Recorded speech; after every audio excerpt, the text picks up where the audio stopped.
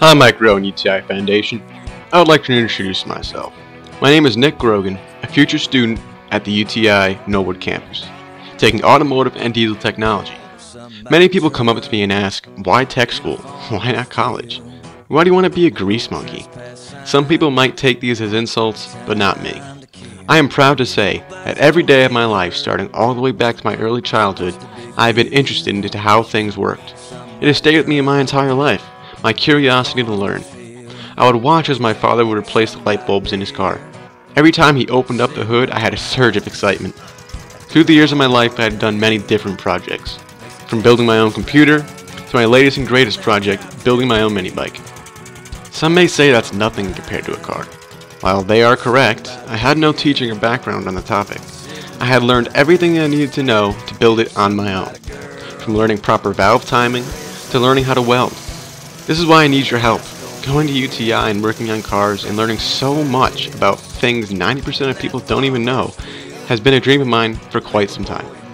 I had to jump many barriers that are in my way, from traveling 3 hours from my home in Connecticut to Massachusetts multiple times to see the campus, to preparing myself to live on my own. But there's still one barrier that I have not yet jumped. My family is currently in a financial situation, with my father going to college, my brother going to college, my sister going to college in the near future, as well as me wanting to pursue my dream while attending UTI.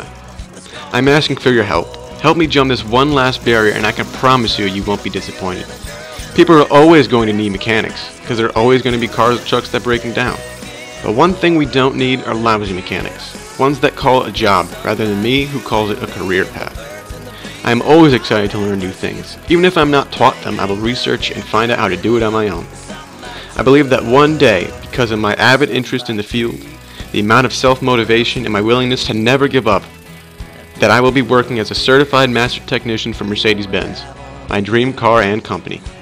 As you might know, a Mercedes dealership is not your local Valvoline. In order to be called a master tech for Mercedes, you'll need all the qualities that a professional, well-educated, polite, intuitive, and passionate mechanic possesses.